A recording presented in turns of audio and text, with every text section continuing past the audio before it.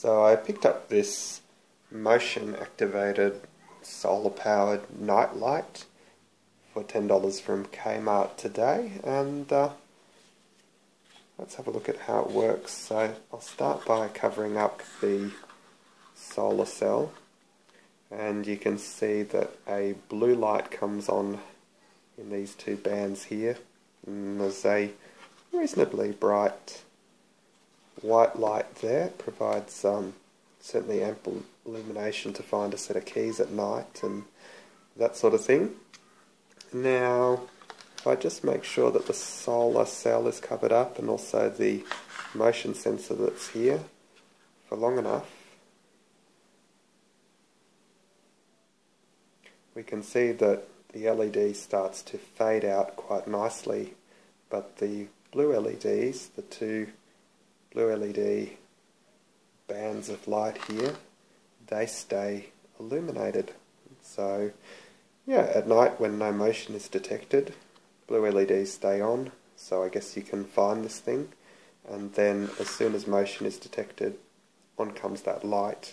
The white light stays on for, what was that, 15 or 20 seconds or so, and then gradually fades out, which is quite nice.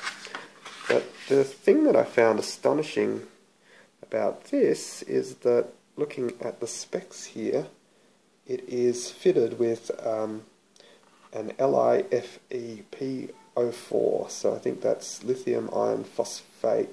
It's a lithium battery, rechargeable battery chemistry in here at 3.2 volts. So this is the first time I've seen such a thing. Usually these solar powered garden lights might have a 1.2 volt nickel metal hydride or nickel cadmium cell. This is an entirely more modern battery chemistry to find in a product like this, and certainly a product that retails for $10.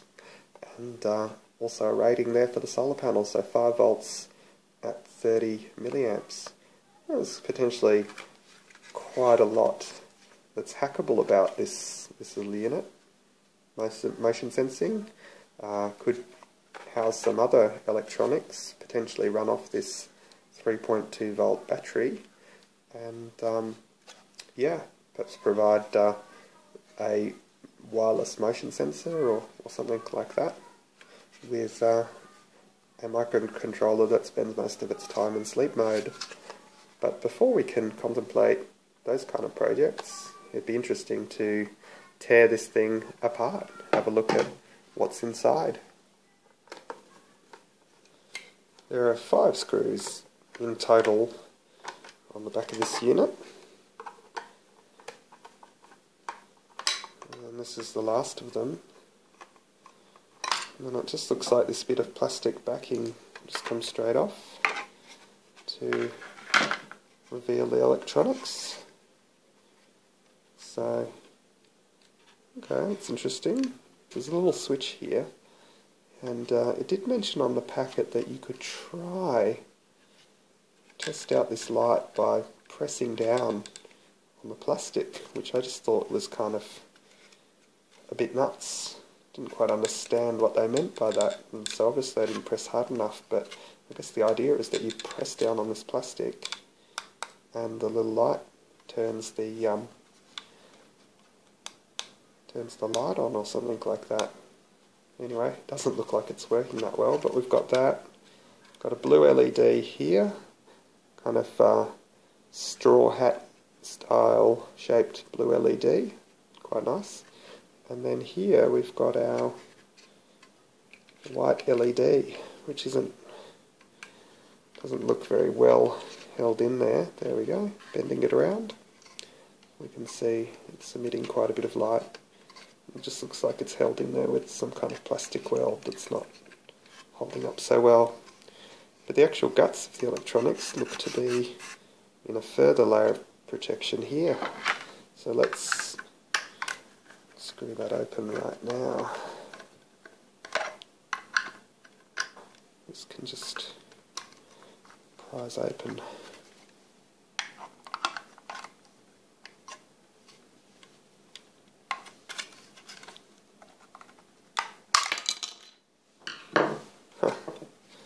And there we have it. So there are the internals of this thing. Just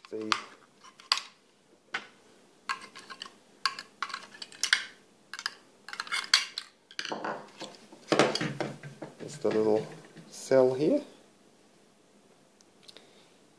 So LiFePO4, 3.2 volts, 300 milliamp hours, 14500. So that means 14 millimeter diameter cell and 5 centimeters long.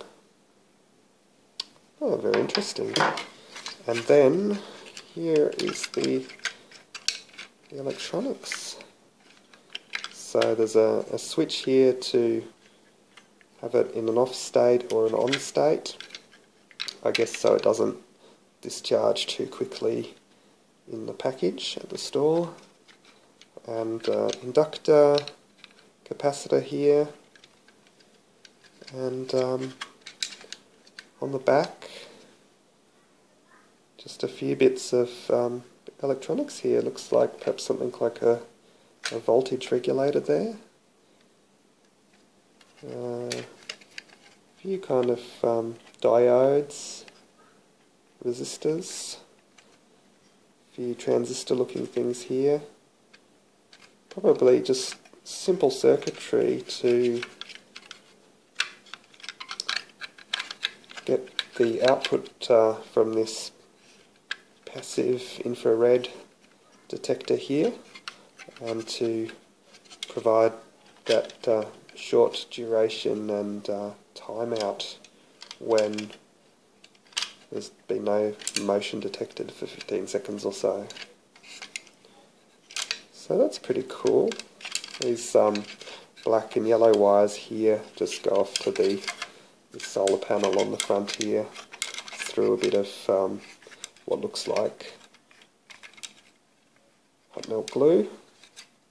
And yeah, just a few flying leads here, 3 from a PCB here that has the passive infrared motion detector here. So that PCB's just got 3 leads off it, so it looks like the passive infrared detector's the only thing that's attached to it, and then that's just used to screw that down and hold it captive, as well as the Fresnel lens here, which is through that arrangement held captive to the outside case here. So yeah, it's a pretty interesting bit of kit. Ton of room here if you wanted to hack this to do some kind of custom application. Temperature logging, humidity logging, just logging motion sensing and that sort of thing. It's easy to see how this could be adapted to perhaps fit an Arduino.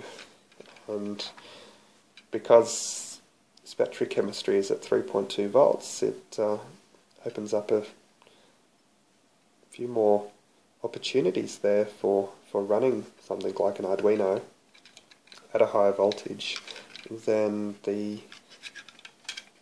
typical solar garden lights would operate at. Yeah, anyway, interesting find. $10 at Kmart in Australia, probably available all over the world. Okay, so just while I've got the little LED liberated here, you can see what the button's intended purpose is. So when you hold down the button, the LED turns on, gives you a preview of the thing you're buying and how bright it is, really. Yeah, interesting stuff. Good hacking potential, and quite good for its intended purpose too, just as a motion activated nightlight for finding your keys. If you like this video, please subscribe, like, leave a comment. Thanks for watching.